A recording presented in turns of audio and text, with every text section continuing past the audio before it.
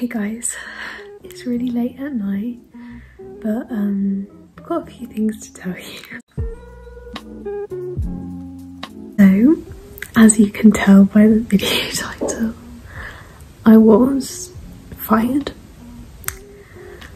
And I'm just going to talk you through how this came about and, I mean, what's going to happen next. The other night, we were having a conversation. I feel like this was the catalyst for it. I don't even know if it was or not, but I just have a very big feeling. Obviously got into a discussion about feminism, didn't we? The dad came back.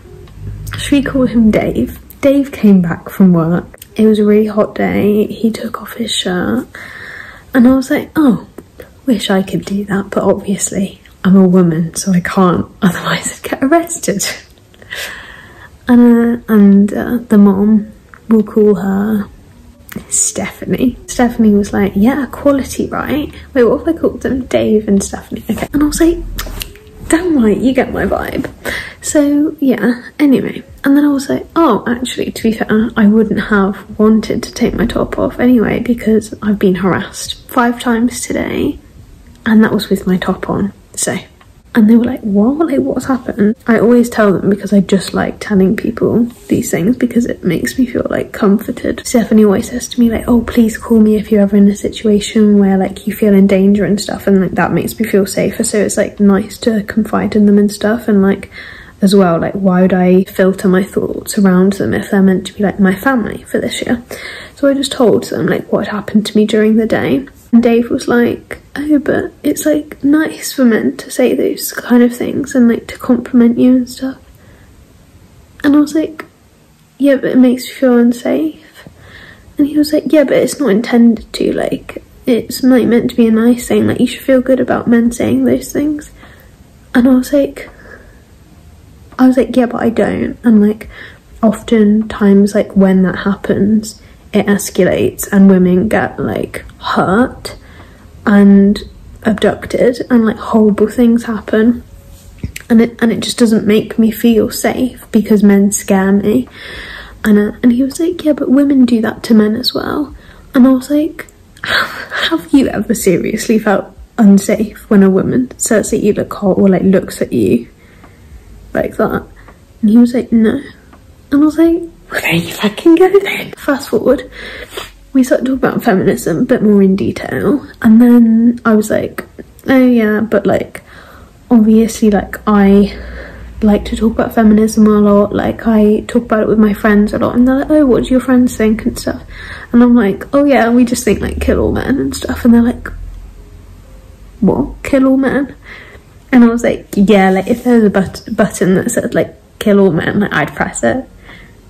And she was like, what? Okay, yeah, maybe here I should have filtered my thoughts and stuff, because it's like, obviously I don't think that I've become desensitized to saying that. Like I just say it too much and it is not okay, I understand, and I shouldn't have said it around them, like I do know, and I wouldn't do it again, but I have just become desensitized to it. Oh god. And I'll say, yeah, but it's like less about hating men and it's more about empowering women and like making sure women's voices are heard. And they were like, oh, okay.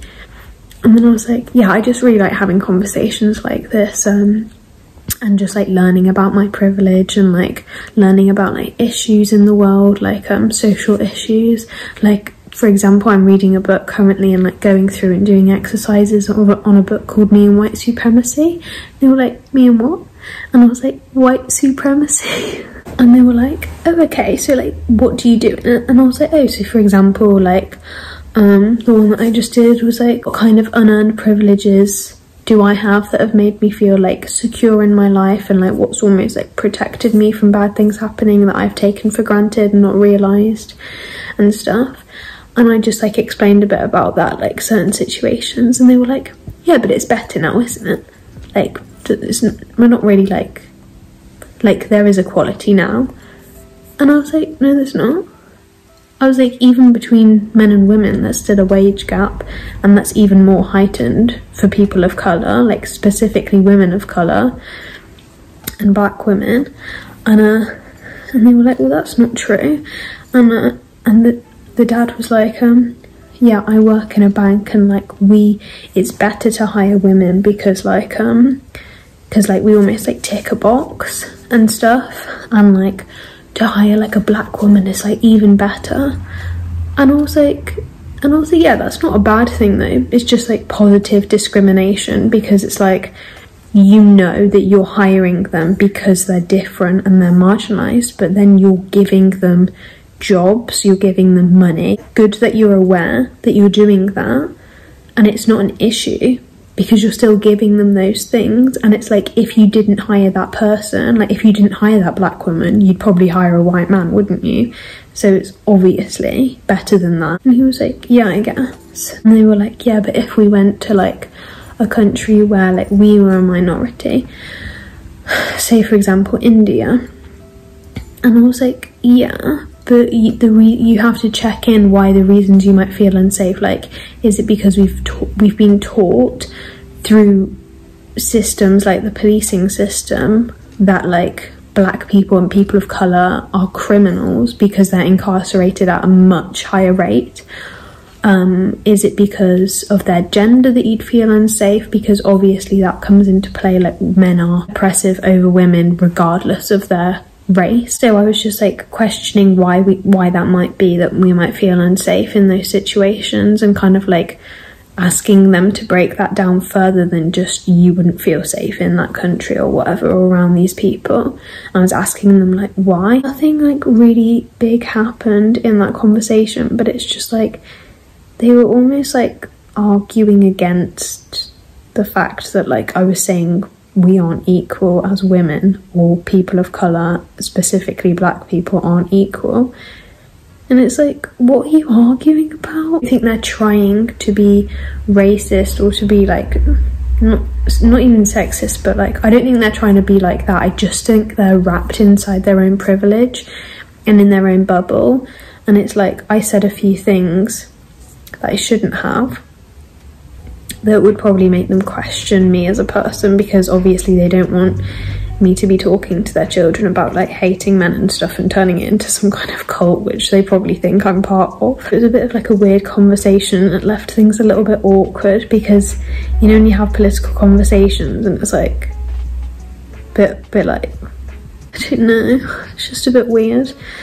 So yeah, like that happened. Next evening, like things were still a bit tense, a bit awkward. She came into my room. Prior to this, I have to clean the whole house, and I have to clean around a lot. Like she gave me a whole list of chores to do, and it's more than just the girls' things, like the little girls I look after. And so the mum came into my room and she was like, oh, like you haven't done this properly. And I was like, oh, I just have like a question about this, because I'd asked a few of my friends about it who were also au pairs, and I was like, I don't actually think I'm meant to be cleaning and doing this much housework, especially when it's not in my hours that I'm meant to be working. It wasn't really in my contract and stuff. It just said like do a little bit of like housework in the contract. I understand that I'd have to help out and stuff, and I'm more than happy to do like certain things, but it's like I'm not gonna spend hours doing the entire housework, like literally everything. So I just like asked a question. I was like, I'm just like a little bit confused, because I didn't think I'd have to do this much housework. Like a lot of my friends don't do this much, and I didn't like know that it was in the contract and stuff to do all of this. And so like if it is, I'm fine to do it. I just need it to be included in my hours, and I need it to be like clear for me. And she just got really angry at me, and it was like, I think she almost thought I was saying like, you're abusing your power, and like you're making me do all of this stuff, and it's like I'm not being paid for it and everything. And it's like I wasn't saying that at all. I was simply questioning it, and I don't have a problem with the family at all. Like I feel really comfortable here. They're really lovely. I think they're quite dramatic almost in how they respond to things, and it's like if they don't get what they want or what they want to hear, it's like no. Do you know what I mean? That's like a bit of a problem, because I'm not someone who likes to get angry or like hurtful or hateful in any way. So when people respond to me like that, it's massively a red flag to me, because I I'm not like that at all, especially now more than ever. I'm like pretty fucking zen. And so she was like, we're gonna increase your hours, like if you don't want to do this housework, I'm gonna make you do even more work. You're gonna be working 30 hours a week and we'll see what you think then. And we're gonna go through the contract tomorrow night with the dad, Dave, and we're all gonna sit down and talk about this. And I was like, fuck me. I was like, oh no, like what's gonna happen? Like I don't want my hours to increase anymore and stuff. Like I didn't even think that's possible.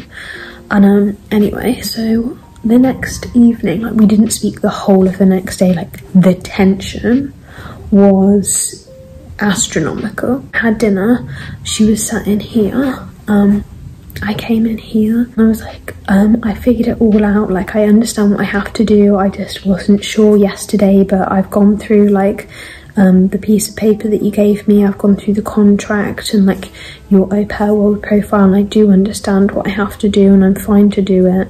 Because I was at this point, I was just like, I don't want any more confrontation, I don't want them to up my hours, I'm just gonna say that everything's fine.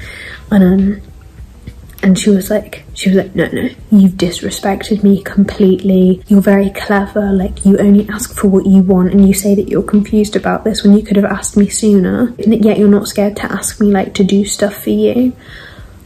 And I was like, no, it's not like that at all. I was just confused, but I figured it out and it's fine. Like I'm more than happy to do that. Like it is my job. And she was like, yeah, well, you've just broken the relationship, so we'll talk about it when the dad gets home. So Dave got home a few minutes later. So Dave and Stephanie sat on the sofa, and I really hope there's not like an au pair family with parents called Dave and Stephanie that you're gonna be. That's not their names. Just want to clear that up. They sat down on the sofa, I was stood up, and they basically just started like ripping into my personality and being like, you've got so much attitude at such a young age and we don't appreciate that. It's not natural how you talk and how you hang out with the kids and how you behave. Like we find it very weird. And I was like, what? Like this is new to me completely. Like they've never said anything about me around the children or like how I behaved before. I was just like genuinely so baffled, and I was just trying to like backpedal and be like, I was just confused about like the cleaning thing, but it's fine, like I don't mind, it's okay, like everything's fine. And they just like, they were like, do you even like our children? And I was like, yeah, of course I do. And they were like, yeah, we don't think so, you've ruined the relationship. This is very like generalizing everything that we discussed, because this happened for a long time, this conversation did. They were just saying a lot of things that it's like they'd obviously been thinking and having a lot of doubts about me before, but they hadn't said anything. And so like it was all coming out now, and I felt like a bit overwhelmed, and I'd had like quite a bad week anyway, just because of what's going on in my personal life. And so like I just got really overwhelmed. I like shed a couple of tears, like when I say a couple, like genuinely a couple, but I was just like, I have had a really difficult week, and so like I think maybe that was like interfering with my work, and I'm really sorry about that. Like I'm gonna do better and it'll be fine. And they were like, no, you're not gonna do better, because there's no moving forward. That's what the dad was saying. And then Stephanie was like, well, we'll talk about it. And so anyway, I got the impression that maybe Stephanie like was willing to make it work and stuff, but Dave wasn't willing to make it work. Like he doesn't want me. And so I was like, I wonder what's going to happen when they talk about this. And so we kind of ended the conversation like, we're going to talk about this tonight and we'll let you know tomorrow. So yeah, anyway, next day comes, next morning, walk into the kitchen, you're fired. So yeah, currently I have nowhere to go. She wanted me to leave this weekend. She said, you have to get out of the house, we'll pay for your train ticket home. And I was like, no, like, is there anywhere I can stay for another week? So I'm allowed to stay for another week, just while I find a family. So yeah, fucking hope I find one. But yeah, I'm gonna be looking, like, I've looked all day on Au Pair World. A lot of my absolutely wonderful, amazing friends who I've met here so far, like au pair friends, have said, like, you're more than welcome to stay at my house if you need to. Like, we're here for you. We're gonna keep looking for families for you as well, and we'll let you know if we see anything.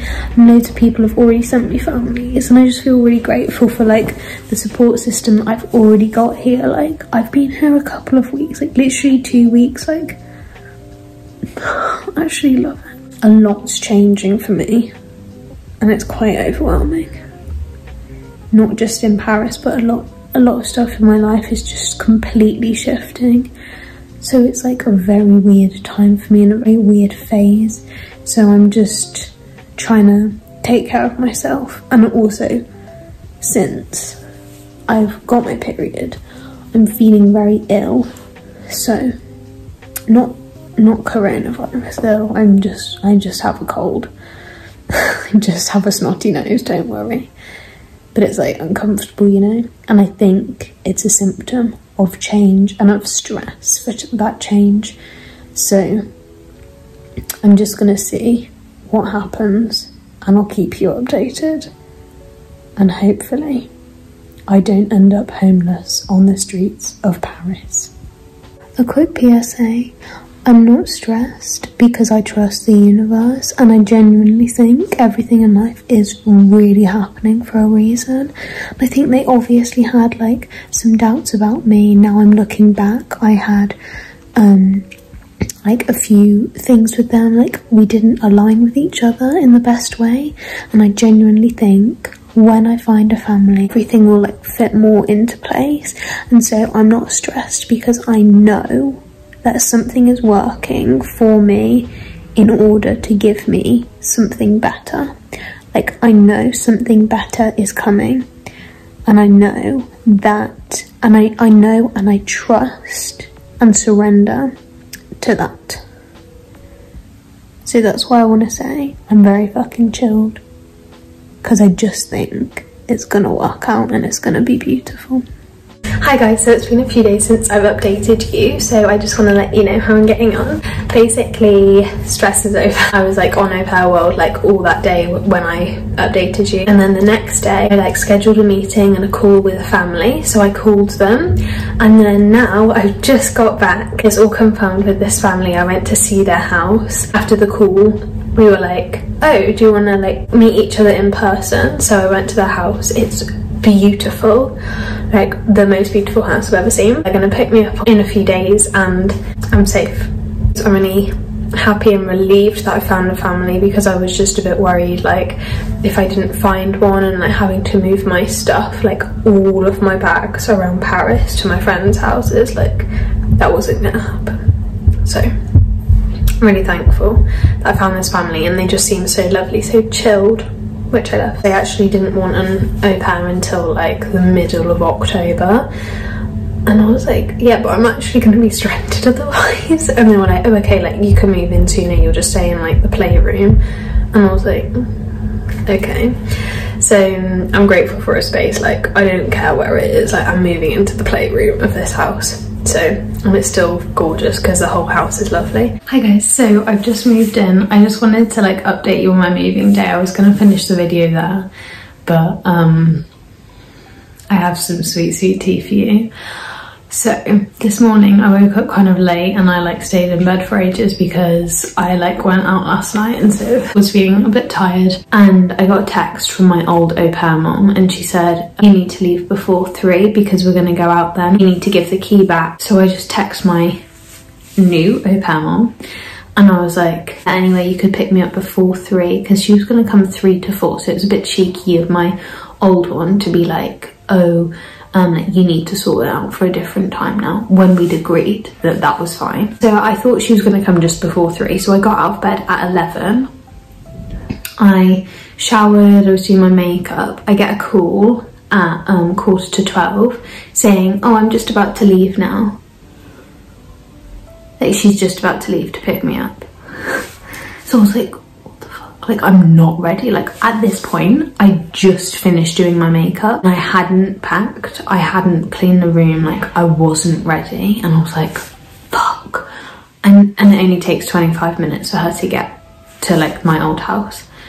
So I was like, what do you mean? Like, I have 25 minutes to be out of this house. I like rushed to get ready. Like, I was like throwing everything in my suitcase. Like, I was doing everything like really efficiently, actually. Like, I'm really proud of myself because I packed very fast. I had like literally like 5 minutes to clean the room and just to like make sure everything was like okay. I went upstairs. I like brought a few of my bags upstairs. They came into the room, like everyone, like the whole family came into the room, and they were like, the dad went like this on the floor, and he was like, it's not clean enough. Like, what's this? You haven't cleaned the room. And I was like, yeah, I just vacuumed it. Like, I just vacuumed it. And he was like, what's this then? And literally like pulled a tiny bit of fluff on the floor. Like, when I say a tiny bit, like I literally mean like a little bit of fluff on the floor. And I was like, I've just vacuumed. And he was like, you haven't done it good enough. And I was like, no, what do you mean? Then he went into the bathroom. He lifted up the toilet. He was like, it's not clean properly. He took away the bin. He was like, it's not clean properly on the wall. The wall isn't clean. What do you mean the wall isn't clean? He was like, you haven't cleaned the shower properly. Like, I needed to clean the shower head, apparently. I was like, what the fuck? Like, I literally have to leave. Like, before I went to get them, like, as soon as I finished packing everything, my new mom, like, my new au pair mom called me, and she was like, oh, I'm outside now. Like, I'm just driving up to the house, but like, I'm a few houses down, but I'm just gonna try and get closer to you. And I was like, oh, okay, perfect. So she was outside the house, and then they came down and told me that it wasn't good enough. But not only did he say this, he said, I'm not paying you because you haven't cleaned your room, like I said. And on top of that, I asked you to clean all downstairs and you haven't. And I was like, what? I was like, all downstairs? I was like, you didn't say that. And he was like, I told you yesterday. Like, I'm not being funny, he genuinely did not tell me that. Like, he said to clean my room, and I was like, yeah, of course I'll clean my room. Apparently I didn't clean my room good enough, but equally, I didn't clear the whole bottom floor. Like, what do you mean? When she's outside the house, like, they knew this. And I was like, okay, I'll just do it now if you're not gonna fucking pay me. And he was like, no, I'll do it. I'm just not gonna pay you.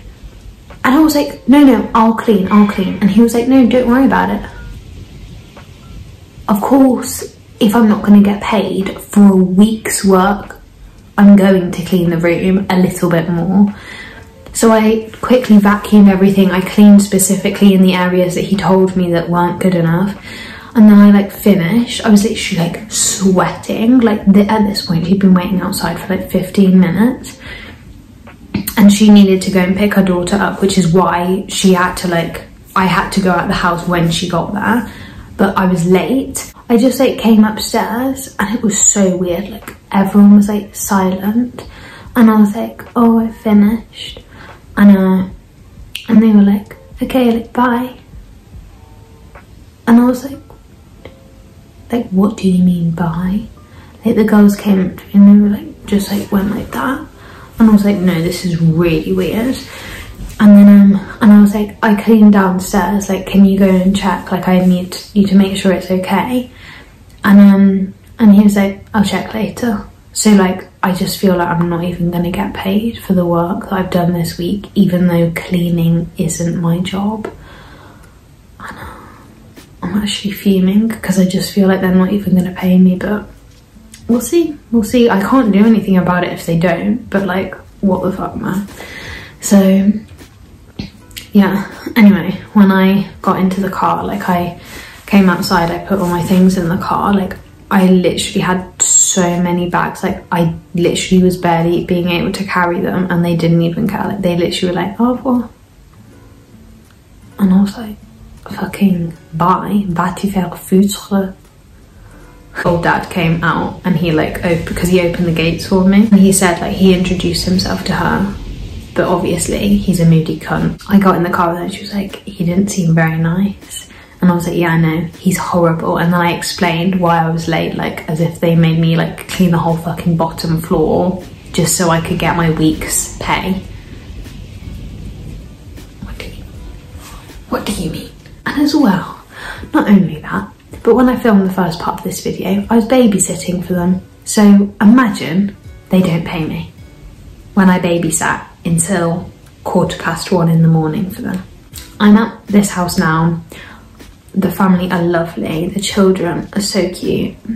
But I will keep you updated, of course, because we all know how things can change. I've got a good feeling. I do want to film like a room tour and stuff, but the room, like my room isn't ready, the one that I'll actually be staying in this year. I'm just staying in this room for 2 weeks because they've got work going on in the house. So like the parents are sleeping in my room currently while they have work done to their room. So when that's all finished in 2 weeks, I'll be able to move into my room. And how cute is this? I asked her like if when I come back after the October holidays, like when I go back home for a couple of weeks, if like I can bring my candles and stuff, because the last family didn't want me to burn candles. She was like, no, that's fine. She was like, why do you want candles and stuff? And I was like, oh, I'm spiritual. She was like, oh, what does that mean? And I like explained like the rituals that I do and stuff, and she was like, oh, okay, like is that normal? And I was like, I mean, it's not like really common, but like, yeah, quite a few people do it.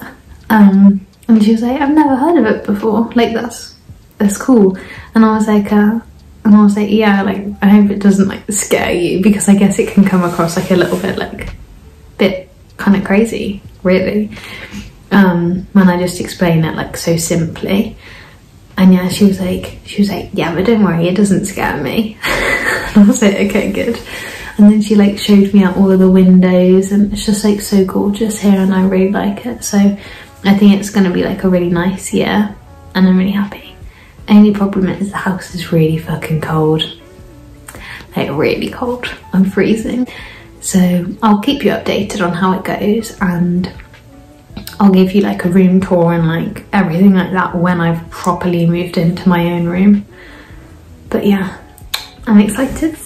I'm happy, I'm thriving, and thank you so much for watching this video and witnessing all the drama that I have going on in my life. Don't forget to like, comment, subscribe if you feel inclined to, and a bientôt!